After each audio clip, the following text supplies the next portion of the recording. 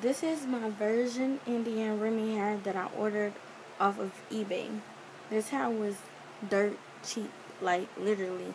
I paid nothing for this hair. It's 3 bundles. It's 2 16 and an 18. For the 16 inches, I paid maybe like $30 a bundle, and for the 18, I paid 35. So about $95 altogether. Not even $100. When I first received it, it didn't smell or anything. I co-washed it, and the first bundle I co-washed, the water was clean. The second, it had some black dye in it. And the 18-inch bundle I ordered from a different vendor, and when I washed it, nothing. So I had the hair in about 8 weeks, so 2 months, and it's still holding up. I've gotten in the pool. I haven't dyed it or anything. In my camera, it looks pretty black, but it's like blackish brown, like a 1D. But I just got done flat ironing the hair. I used my Remington flat iron. I put it on like 410.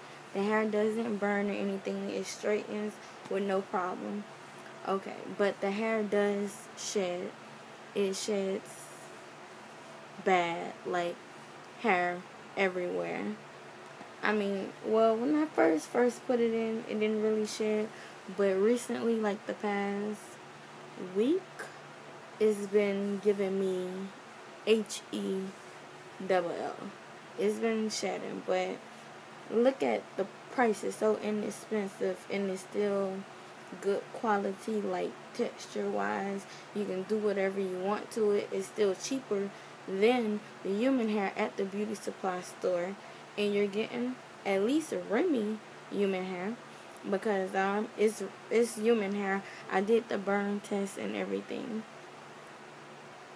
About the version, I'm not too sure. Wouldn't vouch for that, but it is human hair. It may be virgin. Maybe that wasn't dye. I'm not sure. I just seen a little dark color in the sink.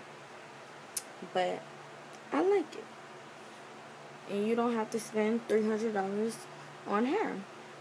I spent not even $100, and the shipping was free on my hair, and it still looks nice.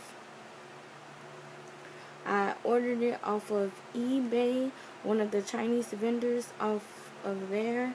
The hair, my 216s, took like 15 days to come. It was free shipping, but that's because I ordered it around the holidays there. Well, and around the holidays here. It was like December, the end of December. And my 18, I ordered from a different vendor, and it only took like 5 days. And the shipping was also free for that vendor also. But yeah, I've curled the hair with my wand. I've had it curled with the flat iron, and it retains heat. It straightens good. It holds a curl. I can curl my hair with my wand once every 2 weeks, and it still has at least a wave in it. I go to work all day. When I go to work, my hair curl. When I come home, it's still curled. It gives me no big problems because I don't mind shedding. So if you're a person that shedding bothers you, I guess you would have to spend those extra $200. But if you really don't care for shedding, like it's whatever to you, then you won't mind. So, and with me, I don't mind because I don't mind shedding. I'm used to the beauty supply store hair anyway, and it sheds like a dog, and it's not near of this quality. This hair is so soft, and well, it's not too shiny, but I like the luster, and it blends in with my hair really good.